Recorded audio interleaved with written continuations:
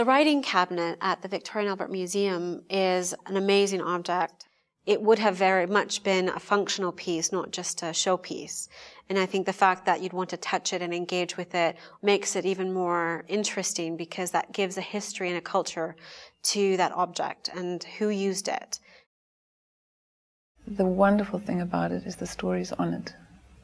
The mix of stories, and you're not quite sure how they go together, but it's really interesting to look at.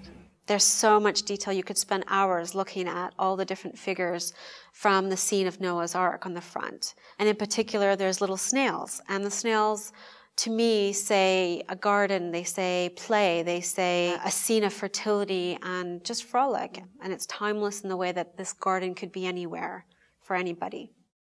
It's a Spanish object, and for me, I find it really fascinating to look at Spanish art post the exposition of all Muslims. At the height of the Muslim power in Spain, they were the ones who had the shops. They were the ones who were the master craftsmen.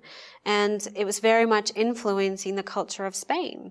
And this object from the 1500s is very much a product of that, having Islamic geometrical designs, the inlay work, and the standard, but maybe not made by a Muslim, but certainly within the tradition. That's kind of the human story of how we mix all sorts of things. We mix socially, we mix in terms of learning a craft. We learn from each other across all sorts of boundaries.